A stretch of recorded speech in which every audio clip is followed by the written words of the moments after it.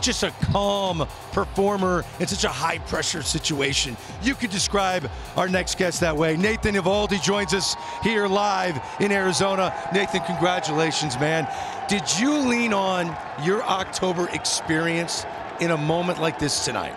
Thank you. Yeah, I mean, you want to try to ride that momentum. You know what I mean? Ride that wave, and everything's been going good for us. And, you know, they got their backs against the wall, and it's trying to go out there and attack. And, you know, I didn't really help myself out too much. I felt like every inning I had guys on base, and I had to work out of a lot of jams. But, I mean, you know, the past experience definitely helps out a lot.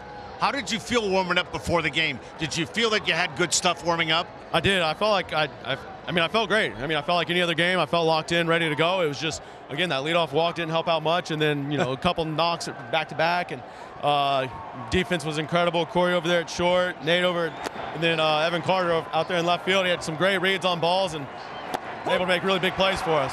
What is it about you, you know, in the postseason? Like, when you get running in scoring position, it seems like seeing your face is like, hey, I got this. I need to make the pitch, and you just come through all the time. Is that the experience and everything you get? Yeah, I mean, you got to bear down right there in those big moments. I feel like I'm the one who got them in that situation. I need to prevent them from scoring. You got to battle, and I feel like a lot of the preparation, all the work that we do behind the scenes with Mike and Jonah, you trust the ability and what pitch that you need to make in that situation. You watch enough replays and you know how to attack the guys. Now it's my job to go out there and make sure I execute those pitches. Night before a game, before you're about to pitch a clincher, do you sleep well? I do. I don't know what it is. I think it's just being a starter, and you have those 5 days, and it's like day one I'll sleep terrible, day two terrible, and then day three it gets a little better, and that night before I sleep great. And then, you know, it's ready to go to work on day 5. You have a lot of experience in October baseball. You know, Albert and I were talking during the game. Do these games emotionally wear you out after you get done? 100%. I mean, I am gassed after these games. I don't know why I don't sleep very well that first night. I think I just replay the game over and over in my mind. But yeah, I mean, this whole postseason, the run, everything, it's like you're running on adrenaline all the way through. Now, that 5th inning was you needed a lot of adrenaline to get through that. Did you have a conversation with Bochy at all to come back out? Because you looked even sharper in the 6th inning. No, I mean, I think it was my pitch count. I'm not really sure. I'm trying to piece it together. I think I had enough runners on base as it was, and then I get that one clean inning. He's like, all right, good, you're done. After that. And when you sign with the Rangers, this is what you thought, like, you know, bringing a championship to Texas? Yes, 100%. I mean, we had those discussions in the offseason with CY. I told him, I said, I fully believe that this team's capable of winning a World Series championship. You have the offense that's able to do it. Now you just need the pitching to go out there and do their job and prevent the runs from scoring. And I think that's been the whole key for us all the whole postseason.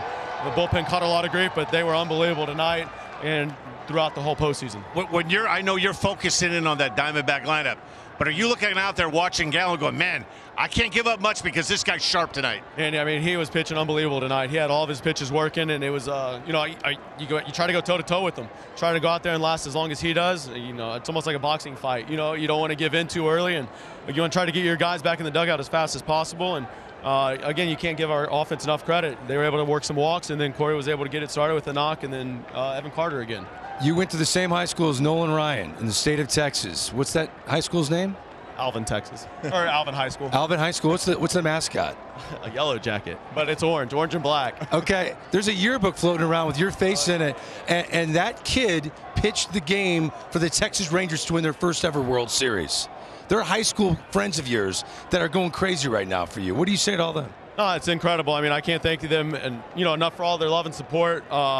Again, Nolan set the foundation for us. You know, he gave me that motivation that you can believe in anything. I always looked up to him, and again, there's so many people to thank along the way that have helped me out and like taken me under their wing and just like believed in me. I think that's the biggest thing, is once you have belief, you just keep going with it. Nate, everybody comes up with a nickname in the month of October. Before you came up on the set, you're Nate the Great. Nate the Great. Nate the Great. Nathan Eovaldi, outstanding work, my friend. Winning the World Series for the Texas Rangers.